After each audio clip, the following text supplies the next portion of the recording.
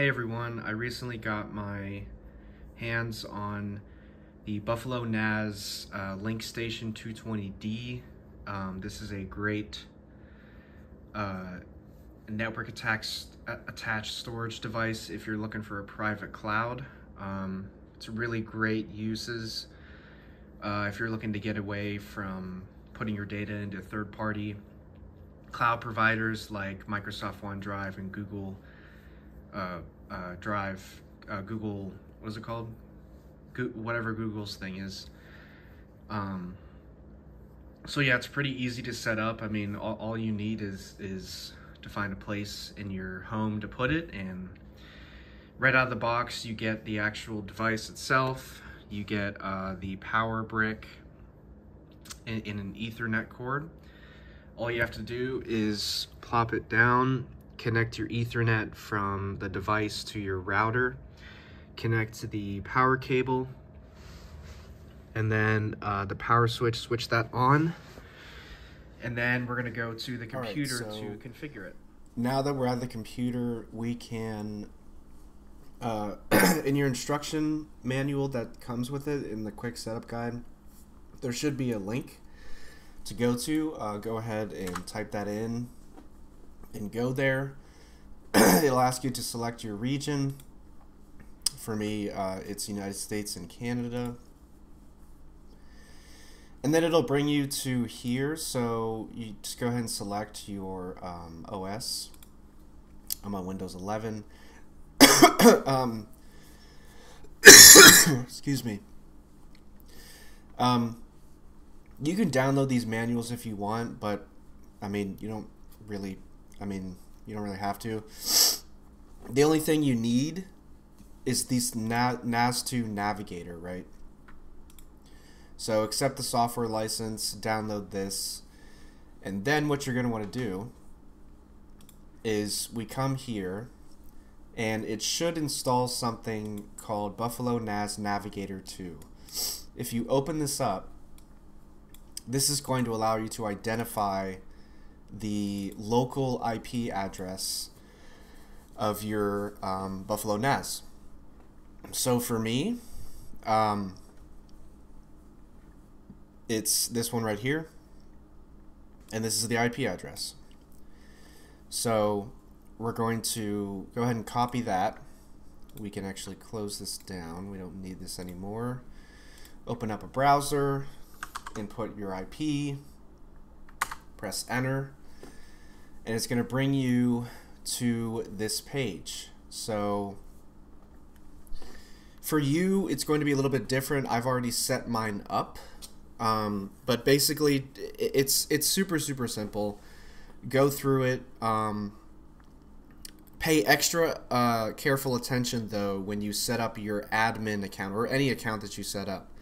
Choose a very strong password, and I'm actually going to give you a resource to help you choose a password. There's something called Password Strength Meter. If you go here, you can type your password in here. So if I were to type password 123, obviously very insecure password, takes no time to crack, with something like rockyou.txt. Anyways, come up with a strong password, put it in here, and see if it actually is strong.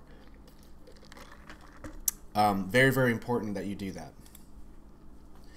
So I'm going to log in here as admin after you set it up, right? So yeah, basically you're all set up. Now you can use your NAS. You can connect to it via SMB. I think the default name is workgroup. You can put files in there, but that's not really a cloud, right? That's not really a private cloud, which is the whole point of this. You know, because in that case, it's just going to be, it's just going to be like on your network. Anyways, let's go to advanced settings and let's take a look here.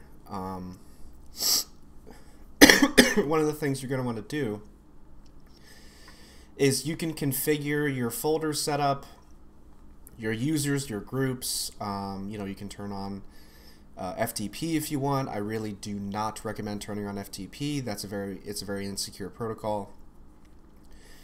If you want a private cloud, turn on web access, right? And then when you turn on web access, be very, very careful with the access that you give it. So, for example, what you want to do is you want to restrict access to your folder. You want to restrict access to everything on your NAS except for the people that you want access to, right? Except for the users you want. For me, since this is just my private cloud, I've restricted it to admin. And that's it. Not even guests. There's no other accounts can get access to it. Because for me, I'm going to be storing my YouTube videos on here because I'm running out of space on my computer hard drive, and I'm actually going to be storing, you know, some sensitive information.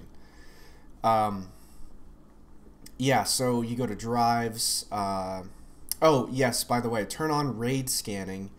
That will periodically check to make sure that there's no bad blocks or errors within your disks, because these are spinning disks and they can make mistakes. So by default, this Buffalo, at least this Link Station 220D, by default it's set to RAID 1. So what does that mean? That means that if you're not familiar with the different RAID numbers, RAID 1 basically means disk mirroring. So in the Link Station 220D, it comes with 4 terabytes, 2 drives, each 2 terabytes.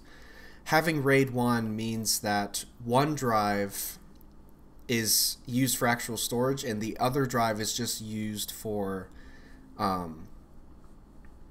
to mirror that first disk. So what that means,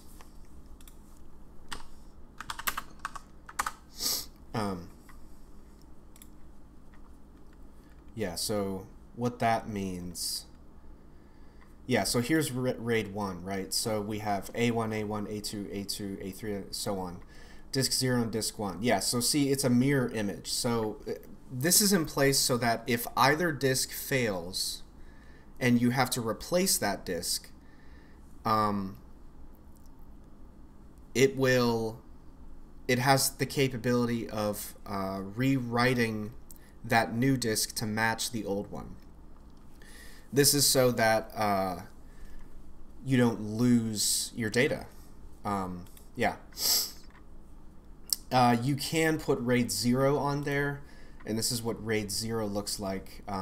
Basically, it's just like it's 2 connected disks with no parity check. So if one disk would fail, you would lose basically all your data.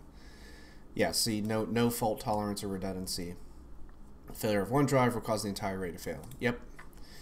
Due to the data being striped across all disks. Right, so in RAID 0, anyways, I'm getting too in depth.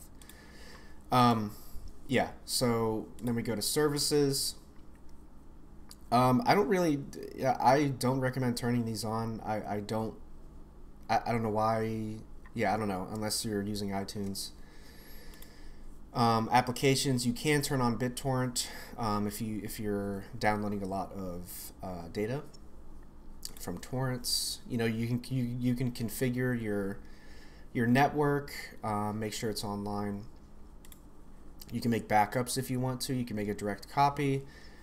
You can take snapshots. So yeah.